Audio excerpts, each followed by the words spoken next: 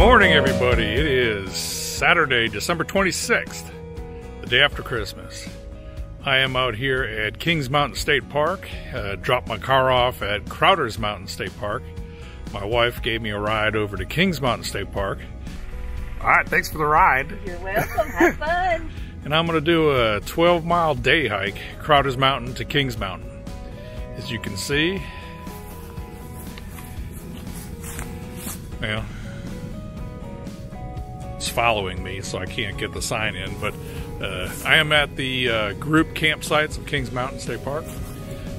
Headed down into Kings Mountain State Park, and I'm going to catch the Ridgeline Trail, which is a 12-mile trail going all the way to Crowder's.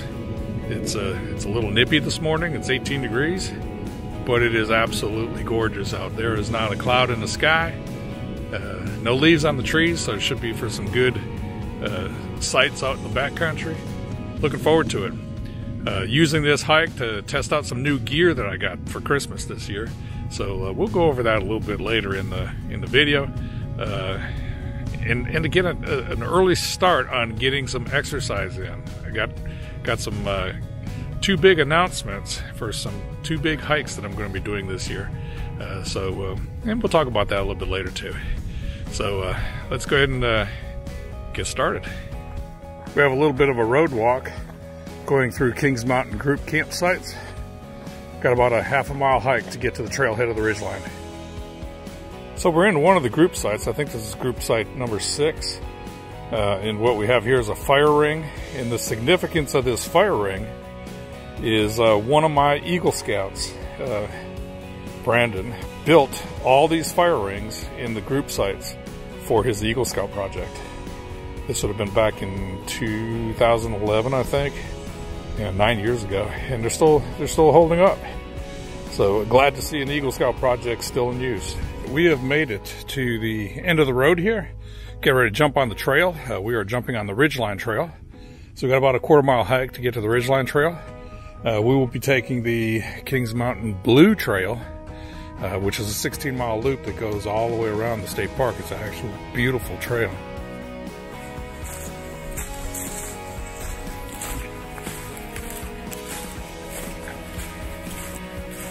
We've made it to the Ridgeline Trailhead. 3 miles to Boulder's Access, and another 9 miles to Crowder's Mountain. This is the trail here, and it will be identified by red squares.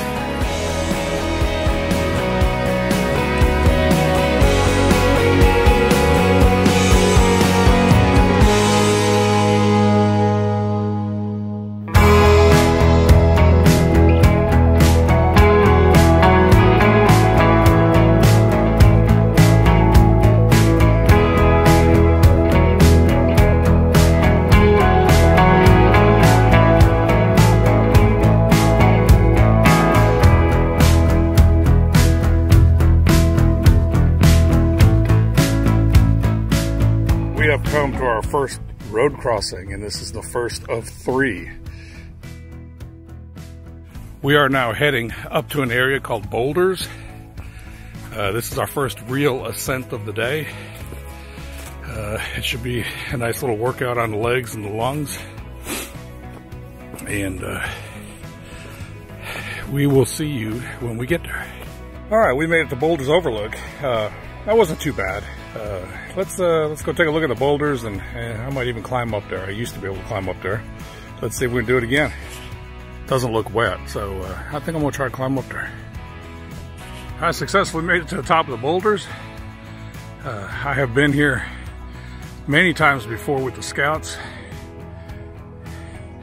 Eating lunch up here. It's got a beautiful view. Did you know that I liked gear? I love gear. So I got 2 pieces of new gear that I'm out here testing today, and we'll talk about the first one. The first one is this little piece of equipment. It's called the Garmin InReach Mini. And what it is it's a satellite communication device. I got it because when I went on my solo hike back in October, there was a lot of family members concerned about my well-being on the trail, being out there alone. And again, you're not really alone. But, you know, what if you get hurt? How do you get rescued and that kind of stuff? So this little thing here has the ability to communicate via satellite. I've got it set up so if I can send text messages, or really email messages to my wife. I've got 3 preset messages.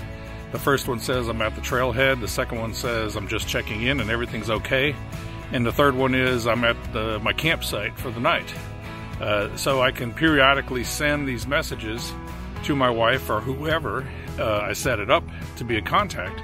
And in that email that they get, it has my GPS coordinates, where I'm at, and it lets them know I'm okay. So it's pretty expensive, but it gives people peace of mind. And it does have on the side here, if you can see that, it has an SOS button. So if I were to fall and get hurt seriously, I can press that SOS button and it will send out an emergency signal to emergency services with my GPS coordinates to locate me, find me, and rescue me if needed. So it's a little peace of mind for my family, and it gives me a little bit of peace of mind too, knowing that if I got injured or hurt and needed help, that there would be a way for me to communicate. So that is my first piece of equipment. We'll get a little bit farther down the trail and talk about my second Christmas gift.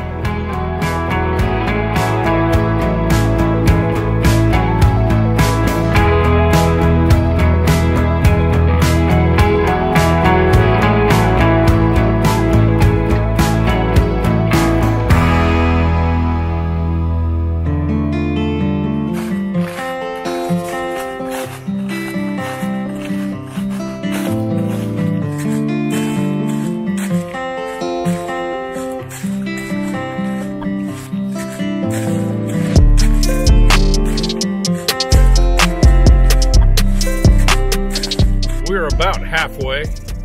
Found a nice sunny spot on our second road crossing. Gonna stop here and have some lunch. It's be a good place to stop for lunch. After lunch, we'll talk about my second piece of gear that I got for Christmas.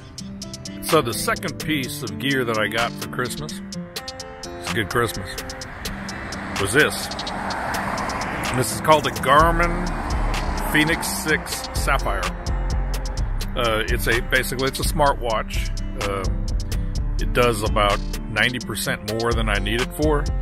What I was looking for was a watch that would track my hiking, track my mileage, but it's also a GPS watch. So it'll connect with GPS. It downloads maps. So if I need to see a map of the location that I'm at, I can pull up a map on the watch. It also connects with the Garmin inReach, so I can send messages from my watch to the inReach, up to the satellite, and out to the people that need to see it. So 2 pretty essential pieces of gear that are going to make hiking a little bit safer, especially for these solo trips.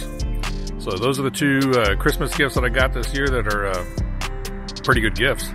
And we'll get down the trail a little bit further. We'll talk about a couple big trips I got planned for this coming year. Second road crossing.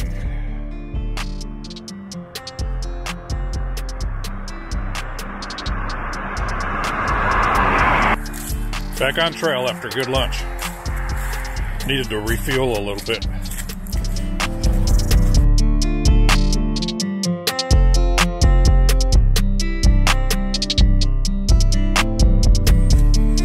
We are making our final ascent. This is about a mile hike and 1,000 feet vertically to get to the top of the pinnacle. The goal here is to not stop. Just keep on moving no matter how long it takes. When we get up to the top, I'll tell you how we did. All right, here we go. Here's the steps.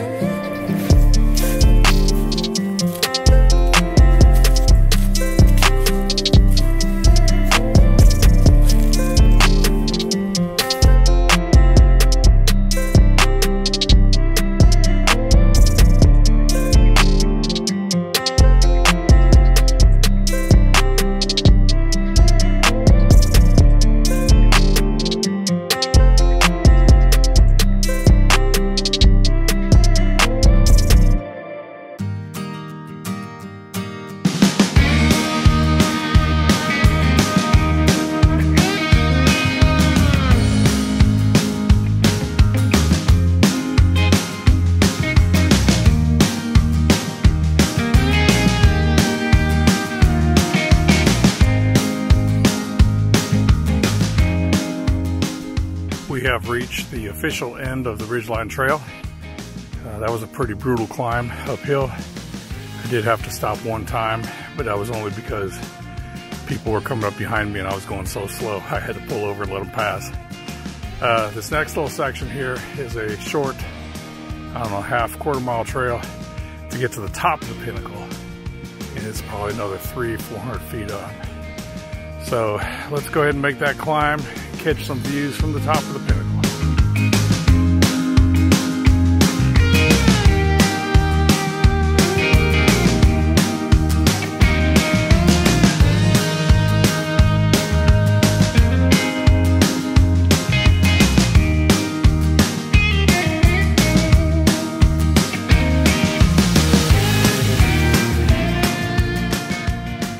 The view from the top of the pinnacle.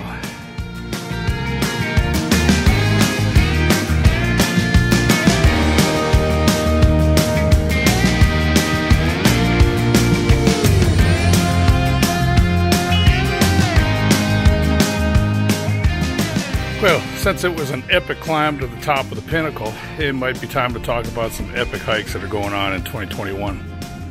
The first hike that's going to be epic will be taking place the first week of April. The Old Man Hiking Club is going down to South Carolina, and we're going to hike the Foothills Trail. It's a 77-mile trail, and we're going to go from Oconee State Park to Table Rock State Park. We're planning on a 7-day, 6-night, and by the time we finish, we will be through hikers. We will be through hikers of the Foothills Trail, which is going to be awesome. That'll be our first claim to fame, is through hikers of the Foothills Trail. Got a second hike coming up in September. It was originally going to be a solo hike, but somebody jumped on board, wanted to go with me, and so my buddy Carl is going to go with me, and we're going to fly up to Maine, and we're going to fly into Bangor, Maine, and then we're going to take a shuttle from the airport over to Monson, Maine. Shaw's Hiker Hostel is going to pick us up and shuttle us over. We're going to stay overnight in the shuttle, stay overnight in the shelter, the hostel, and then we're going to hike the 100-mile wilderness all the way to Katahdin, Baxter State Park, and then Katahdin Mountain, which is the northern terminus of the Appalachian Trail. Total, we're looking at about 120 miles. We're looking at about 2 weeks.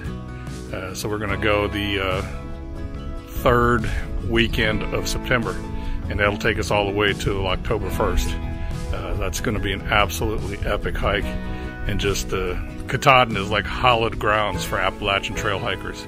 Should be spectacular, but it is absolutely no joke. Neither one of those hikes are a joke. I've got to get in shape. So that was the impetus behind today's little hike. Start my training, start using some of the new gear that I got for Christmas, test it out and see how it works. So far so good. It's been an absolutely spectacular day.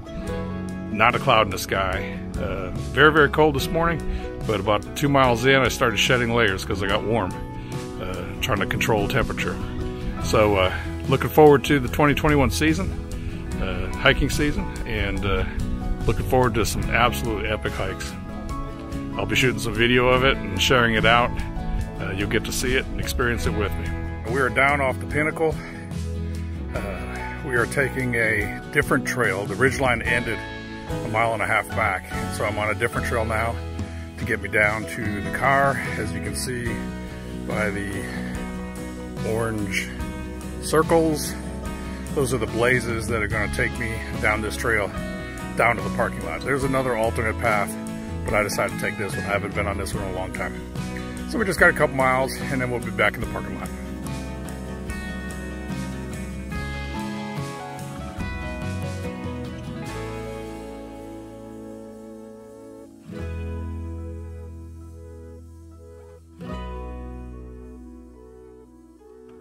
And here we are. This is the Crowder's Mountain Welcome Center, and this officially ends the hike. It's a great hike. It was a great day. I was literally by myself until I hit the pinnacle, and there was a lot of people up there. As evident by the parking lot, there was a lot of people here.